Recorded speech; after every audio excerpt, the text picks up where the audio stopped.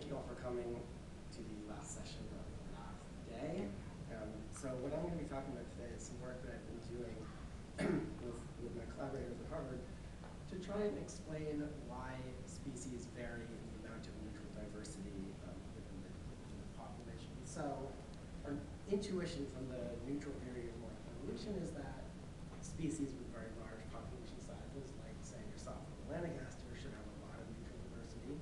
And species with relatively small population sizes, like for example, the bighorn sheep, should have relatively little diversity. And so this intuition has been formalized, and our sort of prediction from basic neutral theory is that what should determine the amount of neutral genetic variation within a population is the amount of neutral the amount of neutral diversity, which I am showing here as the average pairwise difference between two chromosomes, should be determined by the population size and the mutation rate. And so this is in the context of a sort of standard Wright-Fisher neutral model where the population size is constant, there's no selection, there's no migration. And so this would predict that genetic variation should increase directly proportional to the population size. But in reality, we actually don't see this particularly strong correlation. And what I'm showing you here is some data replotted from a recent review paper in PLOS Biology. And this is in red here. I'm showing you the sort of range of pi that you see across about 150 species that these folks looked at. And pi spans maybe 3 orders of magnitude. But our sort of understanding of the population size of life is that there's a huge range of population sizes. And so there's a discrepancy here, there's a paradox. We expect there to be much more neutral diversity among species than there actually is. And so what could possibly explain this? Why do we not see as much neutral diversity as we might expect? So again, I'm showing you our sort of neutral expectation, the expectation of the sort of average pairwise difference between two chromosomes in a population is going to be equal to the population size of the mutation rate. So obviously one thing that could explain this is if the mutation rate, mu, is inversely proportional to the population size, then as populations get bigger, mutation rate gets lower, and so neutral diversity will not be correlated with population size in the way that we would predict from the neutral theory. Of course, we also know that demography plays a role here, and everyone's probably aware that the effect of population size is typically not equal to the actual census population size. What I want to focus on today is this third point, which is natural selection, and I'm going to tell you about how natural selection can reduce or eliminate the dependence of neutral diversity on population size, and show you some evidence for why I think that may play a role. And so how does natural selection affect neutral diversity? Well, in particular, what I'm going to focus on is the role of linked selection on neutral diversity. So what I'm showing you here is a population of chromosomes where each of the purple dots represents neutral variation, and this black star is a deleterious mutation. So this is a process called background selection where over time the chromosomes that acquire a deleterious mutation will be lost from the population. They're destined never to fix, and so that will end up reducing the amount of variation. Any neutral mutation, like for example this one that's linked to a deleterious mutation, will be lost. Something very similar can occur via the action of positive selection. So now I'm showing you again the same population of chromosomes here, where again the purple dots represent neutral variation, and now this red star is a beneficial mutation that is destined to be fixed in the population. And as this sweeps through the population over time, all the neutral variants that are not on that fixing haplotype are also lost. And so both of these two processes, genetic hitchhiking and background selection, will result in the removal of variation, of linked neutral variation by selection. And so this might suggest that if the strength of selection, if the impact of selection on neutral diversity on a genome is correlated with population size, so the bigger your population size, your census population size, the larger the impact of selection, then that could explain why we do not see a strong correlation between population size and neutral diversity that we might expect. And this has been well explored theoretically for many years, starting back in the 70s with a paper by John Maynard Smith and Haig. But there's been very little sort of empirical data to get at this question. And so what we decided to do was that if we could come up with a way of measuring the impact of selection on a genome, so if we can measure the strength of selection, then we would be able to actually develop an empirical test that would provide an insight into whether this theoretical prediction holds. And so how might we do that? Well, this is, I guess, why I'm in the recombination section. We take advantage of the fact that the impact of selection on link neutral diversity depends on the recombination rates. Now I'm showing you here this hitchhiking scenario where the red circle is the beneficial mutation that's going to be fixed, and the green circles are the link neutral alleles, and these are a population of chromosomes. And so in order for a neutral allele to persist, it has to recombine onto the fixing chromosome. It has to recombine onto this chromosome that has the beneficial mutation.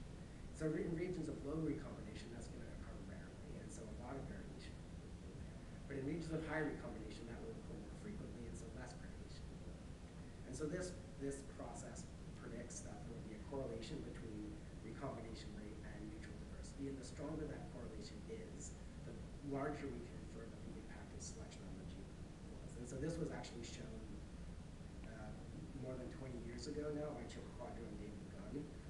But I can show it again with more modern data. So this is in Drosophila melanogaster, the recombination rate, and a measure of neutral diversity. So this is pi, and you can see that there's a very strong positive correlation here. So we would infer that there's, in this species, that selection has had a big impact on neutral diversity, that link selection has removed a lot of variation. Of course, we can do slightly better than just look at correlations. And so I'm going to skip over a lot of the details of the model in the interest of time, but we were able to build a coalescent model that, so again, now I'm showing you the exact same data, right? The recombination rate for each, these are for 500 kb windows across the genome, so each point here is the data for one window. This is the recombination rate and the neutral diversity. And what we were able to do then is build a model that would predict, based on taking into account the impacts of background selection and the impacts of hitchhiking, what we would expect to observe given that recombination rate and that level of gene density. And this purple line is the model prediction. What we can also get out of this model, and I'd be happy to talk about it in more details later, it builds on a lot of history in the field of these kinds of models. This is not something we just came up with ourselves. We can also infer what the sort of expected neutral pi would be in the absence of selection from this coalescent model. And so we can then come up with a measure of the strength of selection simply as 1 minus the ratio of the pi, the variation that we observe in the species that we're looking at, divided by what we would expect in the absence of selection. And so this gives us a scale that runs from 0 to 1, where if the strength of selection is 0, observed pi is equal to our inferred neutral pi, and so there's no impact of selection on the genome. If it's 1, then that would mean there's a very strong impact of selection. And so then we wanted to take data for as many species of animals as we could, animals and plants as we could, calculate this strength of selection, and ask whether this strength of selection correlates with population size, which is what we would predict if so this kind of linked selection is an important process for shaping patterns of neutral diversity. So in order to do this, we need to be able to estimate recombination rate for a genome and for a species, and we need to be able to estimate genome-wide polymorphism. And so in order to do this, we need the following things. We need a high-quality genome, so it has to be a chromosomal scale assembly so that we can estimate recombination rate. We need a high-density genetic map. We need whole genome polymorphism. And to simplify our lives, we decided to focus purely on obligately sexual species, because species that don't always reproduce sexually cause all sorts of additional complications we wanted to not deal with for now. And so we were able to find the requisite data sets for 23 animals and 16 plants that cover a reasonable range of diversities, obviously biased by the kinds of species, say mammals, where people have sequenced genomes. And I'm just going to very briefly give you a quick rundown of the pipelines for estimating polymorphism, estimating pi, and estimating recombination rate. So in order to estimate polymorphism, we wanted to focus on a consistent set of neutral sites. So we wanted to look at we're only going to look at 4-fold degenerate sites, and we picked that so that we can use both RNA-seq just do a sort of standard align against the genome, use GATK to call SNPs, and then estimate pi, and we do some filtering.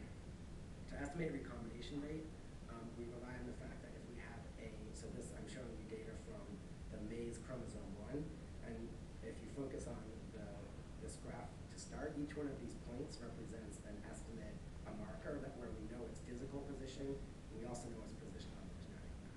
And so we can estimate the recombination rate based on fitting a function to this line, and then taking the derivative of that function. And that's what I'm showing you over here. We can do various degrees of speed. But from this kind of approach, we can get both whole genome polymorphism data and whole genome estimates of recombination rate. And so then, of course, this is now what we want to test. We want to measure. We can now use our coalescent model to estimate the strength of selection and ask whether that's correlated with population size. Now, of course, we don't want to use neutral diversity to estimate population size because that's what we're using to estimate the strength of selection. So instead, we decided to use two potential proxies for population size. So the first thing that we're going to look at is species range. So of course, we're making a lot of assumptions here, but in general, if species are roughly the same density, then species with a larger range and have a bigger population size. And we actually find that there's a significant and fairly strong correlation between geographic range, which I'm showing you here. This is the log 10 square kilometers of their estimated range. These are often imprecise estimates. And our strength of selection. So range is positively correlated with strength of selection. This is what we predict from our hypothesis. We can also use mass. Mass is actually much easier to measure for most species than range, and we expect, all else things being equal, that a species with a higher mass is likely to have a lower population size. So now we expect a negative correlation. And in fact, that's exactly what we see. And this is in fact stronger and explains more of the variation, which could be just because it's easier. So together, mass and range explain almost 50% of the variation in this strength of selection and in the direction that we expect if our hypothesis is true. So this puts us in a world where species with small population sizes are operating under a genetic drift model, but species with large population sizes are probably almost all of the neutral diversity of the genome is being shaped by this process of late selection, and that's removing the dependence on population size. And so with that, I'd just like to thank my co-authors, grad student in the lab, and my postdoc mentor, Dan Hartl, funding people for comments and images. And with that, I will take any questions that I have. And you can read the preprint on bioRxiv.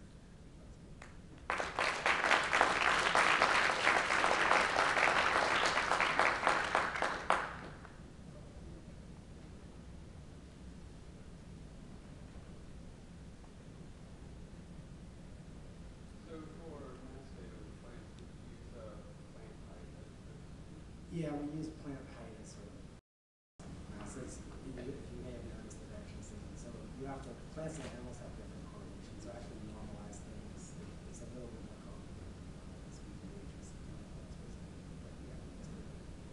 When you said as a requirement you need a high density recombination map, what is high density? What's your criteria? So we found that if we had markers spaced, say maybe 5 centimorgans apart, or intermarker spacing, something like that, that we were empirically getting pretty robust estimates. There's a few where we were going out to 10, but more than 10 centimorgans